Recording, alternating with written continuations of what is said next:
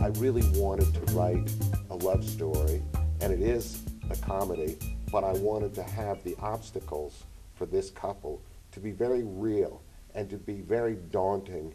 And so by the end of the play, and I'm not going to say what happens to this couple by the end of the play, but by the end of this play, you do have a real appreciation for what it is to be in a long-term relationship. And the show's hysterical. I mean, Richard has written a great play. His dialogue is so fluid, and it's so much about relationships. I mean, we've all had stories about, God, that reminds us of being around our kitchen tables and the conversations between our parents, and it's so funny. It's like The Honeymooners. It's like, for me, the play was like The Honeymooners meets Beckett. There's this existential thing going on, but there's this brilliant, insightful, and very, very funny writing. If people like movies, they're going to love this.